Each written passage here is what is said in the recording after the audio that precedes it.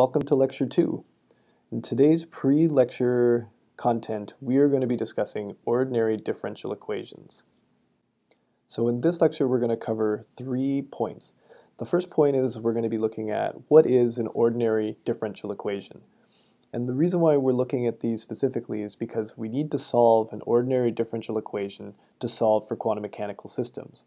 And so I'm going to introduce to you what an ordinary differential equation is so you'll know when to recognize one. And then we're going to go through 2 classes of ordinary differential equations. The first one being a first-order ordinary differential equation, and the second being the second-order differential equation. And then I'm going to provide an example of each and an example solution of each so that you have something that you can template how you're going to solve for your solutions in this course. Essentially what a differential equation looks like is it's an equation where you have the function itself mixed with derivatives of the function all together, where essentially the rate of change of the function is related to the function itself. And so in this top example, what we have, this is for an electronic circuit where we have impedance, resistance, and capacitance. That's what the L, R, and C represent, and Q is the charge.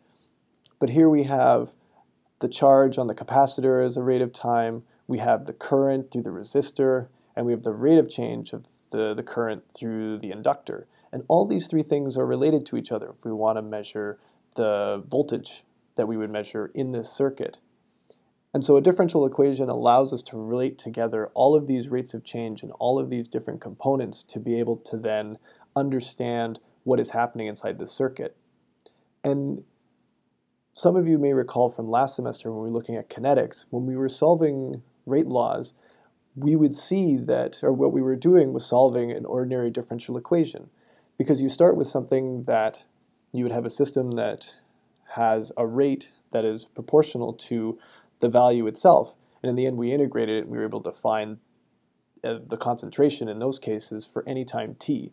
And that's what our goal is with differential equations and solving them, is that our goal is to be able to come up with a function, say in this top example would be q, where we can find out what is the charge as a function of time. And that is if we were trying to solve it. Now again, this top one is called an ordinary differential equation because it only has one independent variable, meaning that it only has the time t. The second example down here, this one is a partial differential equation, and it represents when there is more than one independent variable, meaning our original function is u, and it is a function of x and y. And so in this case, we have the double derivative with respect to x plus the double derivative with respect to y. And so that's why this is a partial differential equation. Now the final point in this slide that I want to highlight is the order of a differential equation is the order of the highest derivative that appears. And so in both these cases, the highest derivative that appears is the second derivative. So the order of both of these differential equations is 2. Other terminology when talking about classification of differential equations is this difference between if something is a linear differential equation or a nonlinear differential equation. And so again, this top example is an example of a linear differential equation. And what you're looking for is essentially you have derivatives that are to a certain order, and so that's what the y to the power of n represents, is this to the degree at which the derivative is taken to the original function itself.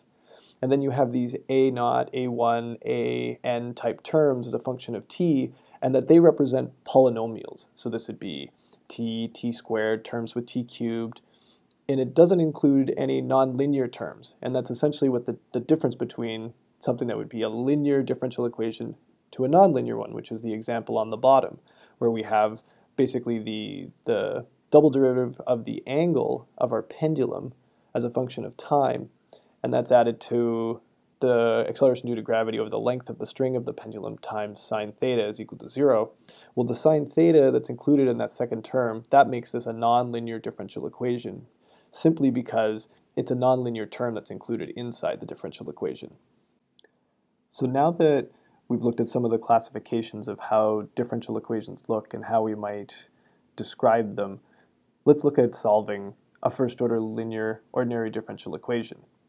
Typically these things take the form that we have in the top part of the figure, which is this dy by dt plus pt as a function times y is equal to q of t. And basically p of t and q of t, those are just functions which are just polynomial functions. They're just terms that are they have t terms, t squared, t cubed. They're those kinds of terms, linear type terms. And that these differential equations, we're going to be sticking to the class where they're ones that they are separable. And that's what the example is on the bottom part of the slide, where we've combined somehow p of t and q of t into this term g of t.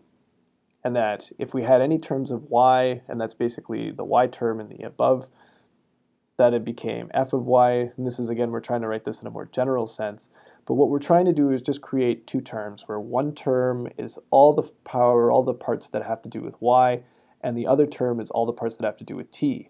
And that means then we can then move one of the terms to the other side of the equal sign. So we get all the terms as a function of y equal all of the terms as a function of t, and then we can integrate both sides.